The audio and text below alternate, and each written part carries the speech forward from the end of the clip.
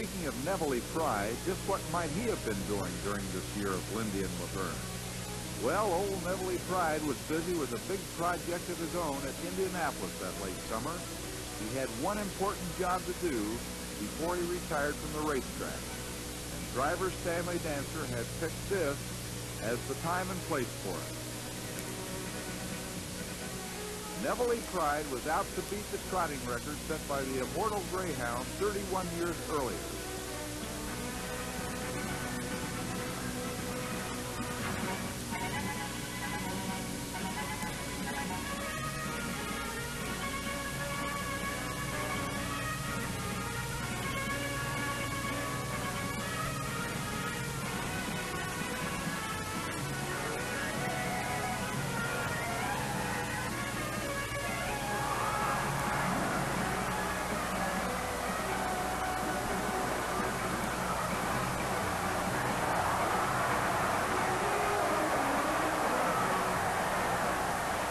There it is, a spectacular 154 and 4/5, and Greyhound's previously untouchable record is finally laid to rest.